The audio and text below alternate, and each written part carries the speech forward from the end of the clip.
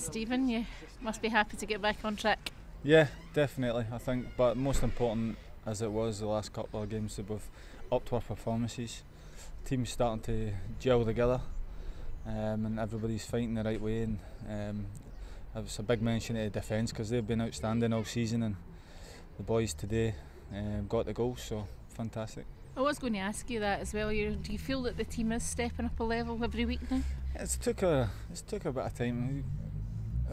Nobody knows how long it takes when you change 14, 15 players in the summer. So getting to know each other and getting to know the likes of me, getting to know how Jack plays and Gary Oliver plays and Faze plays. So then we start to link up. Like now, like in training, me and Faze doing the wee 1-2s, run about the box and getting to know each other's runs. It all helps, and then you push in the right direction. It was quite hard to pick a man in the match today because everybody performed at a very high level. Yeah, but I said to you a minute ago, the defence the last nearly all season has been amazing. I think we've got the best defensive record, so obviously the boys are working hard from the front, but the boys at the back have been fantastic, including Robbie as well.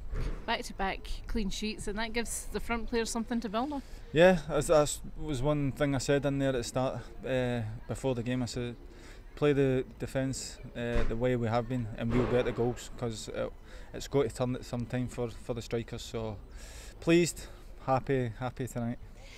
You said earlier in the season, we were talking before that you felt that it was going to turn and it was going to come good, and is that feeling there now that it is starting to? Yeah, it will always turn, Sandra. The one thing about me is people know I never doubt my own ability.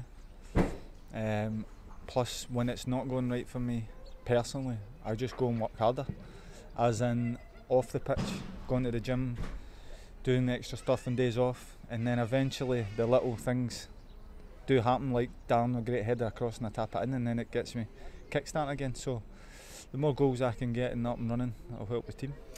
2 this afternoon, so what's that, 40 minutes to get to beat that? Yeah, no, when we done obviously a great honour with the statue today, and that's what the man said. He says, I'm not sure you'll beat last season's, but if anybody knows me, that's just, it made me not angry, but I came onto the pitch with a wee spring my step to try and get my goal. So what are we behind, 39? I'll get it a go, don't worry about that. You were sort of relieved to get it, I guess, when you could see when that first one went in, but it just gives you that confidence, as you say, to go on, and you could have had probably a hat-trick today. Yeah, I've been feeling in the games I've been playing well, like part of it last week, and that last season I'm curling it, it's just gone past the post and keeper saving it with his legs, where last year everything was going in. But as I said, it never, when you work hard, it always changes for you, and as I said, luckily I got into the end of Darren's header, and then Faze puts the ball through and put it into the corner. It's probably a result that surprised a lot of people today, but it was certainly one that was merited. It was a result that Queen certainly deserved. Yeah, but I think if you look at all the results today, I think the bottom half, all the teams generally won. So this league this year is going to be, I don't think it'll be an out and out runner away. So if we can keep our home form up and pick points up away from home, you just never know.